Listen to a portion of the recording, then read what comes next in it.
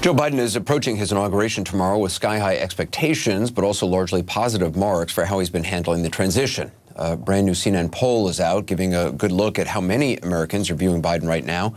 Our political director, David Chalian, is here with me now. So talk to me more about what Americans think of how Biden has been handling this. Yeah, 2/3 of Americans in our brand new exclusive poll conducted by SSRS, Anderson, 66% approve of the way Joe Biden is handling this transition, 29% disapprove. Look at how that stacks up against his recent predecessors. And you'll see that Biden is sort of in the category with Bill Clinton and George W. Bush. If you see on the next slide there, yeah, Clinton at 67%, George Bush at 61%. Not the sky-high approval ratings of Obama going into office in 2009, but also not down here at 40%, which is where the country had the approval rating for Donald Trump 4 years ago. One other thing to note, Anderson, Joe Biden's favorability rating is now at 59% in this poll. 38% have an unfavorable opinion. That 59% is a high watermark for Joe Biden since November 2008 when he was elected vice president. I also understand you're hearing from people what kind of job they think a president like Biden will do. Yeah, nearly 6 in 10 Americans expect him to do a good job. 61% say he'll do a good job. 35% say he'll do a poor job. So expectations are pretty solid for Joe Biden. Take a look at a list of specific initiatives, and you see that vast majorities of Americans think he'll get it accomplished. 83% say he's going to get the additional stimulus pass. 74% restore relations with allies around the world. 70% say the 100 million vaccines in the first 100 days promise will be delivered upon. 64% establishing a public option for health care in America to Obamacare. They think that'll get done. The one place of Joe Biden's agenda, reducing the political divide in America, 44% say he'll get that done. Actually, a majority, 53%, do not think he will be able to accomplish reducing the political division in America. Big challenge for him. Yeah, David Chalian, appreciate it. Yep. Brianna? Anderson, we have some more on our breaking news. Capitol riot investigators are narrowing in on extremist groups and military-style coordination as the first conspiracy charges are in. Plus, we have some, it's pretty stunning, of course, that it's unclear whether Vice President Mike Pence is going to attend the president's departure ceremony tomorrow, as the White House invitations are getting rejected by former staffers. Any moment, President-elect Joe Biden will deliver remarks before departing his home state for the inauguration as the president spends his final day in seclusion. Joining us now is Gloria Borger, as well as our entire team, Nia Malika Henderson and Brianna Keeler.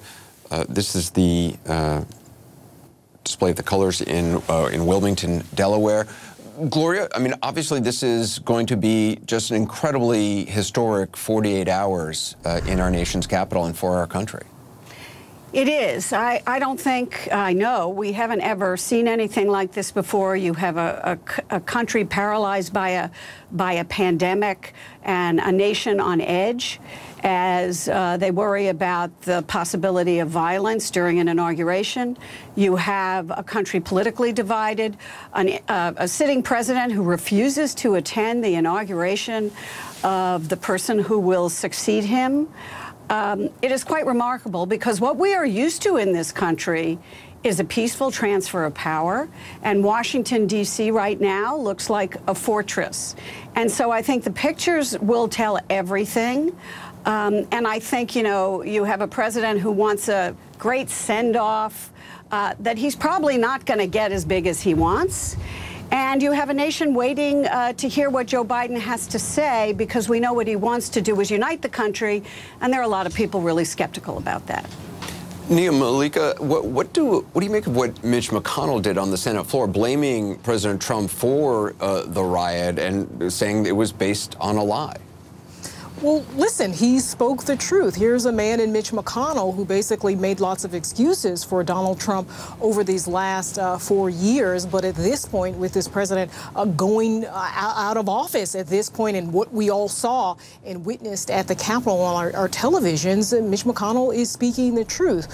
What that means for what Mitch McConnell does going forward in terms of convicting this president and what the other Republicans do, whether or not they're going to be able to amass 17 Republicans to rebuke this president, to convict him, and to ultimately say he can't run for office ever again. That's yet to be seen.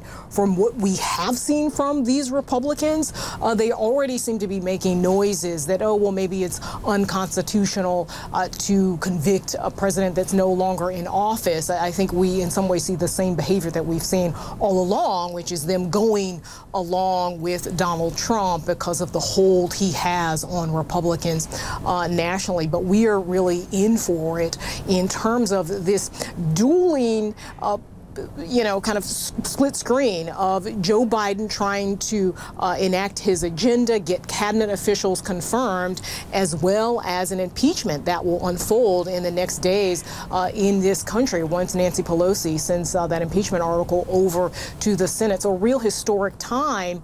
And I think, average Americans have a lot of anticipation about tomorrow. There is fear, as Gloria is saying. I'm sitting in the Capitol here and had to go through a military checkpoint to come into the office. But I also think Americans want to hope again, right? They want to be able to look forward to something. They want to look forward to COVID being handled in a way that it hasn't been so far, a smoother vaccine rollout. You saw in those polls that David rolled out there are Americans who feel hopeful about Joe Biden getting his agenda passed, even though they are less hopeful about one of the things that Joe Biden wants to do, which is to bring the country together and bridge that political divide. So that is going to be a big challenge for this incoming president, and we'll see what he says in his inaugural tomorrow about it. Can I just add something onto what Nia is saying? What Mitch McConnell said to me was remarkable, because here is a man who has supported Donald Trump. We know that personally he doesn't love him, but he actually said that the mob was provoked by Donald Trump and that it was fed lies. We know that privately he has told people that what Donald Trump committed was an impeachable offense. And how will this affect how he manages that debate on the floor for impeachment, and what stand he eventually takes, and what impact he will have on other Republicans? I think we're seeing this today.